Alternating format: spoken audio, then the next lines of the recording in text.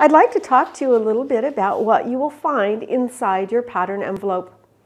We've already checked the back of our envelope and have the information that we need there, and chances are we're at home getting ready to jump into a very exciting adventure. Once you open up your pattern, you're going to find a set of directions as well as your pattern pieces. I can almost guarantee you when you open the pattern pieces, they're not going to fit back in the envelope.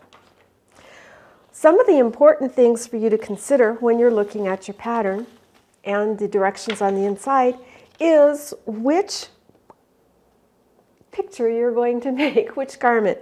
In my case, I'm going to do garment A, this shirt. When I look at my instruction envelope, I am going to look for the pattern pieces I will need for garment A. Right here, it will show you shirt A and shirt B, which is on the front of my envelope.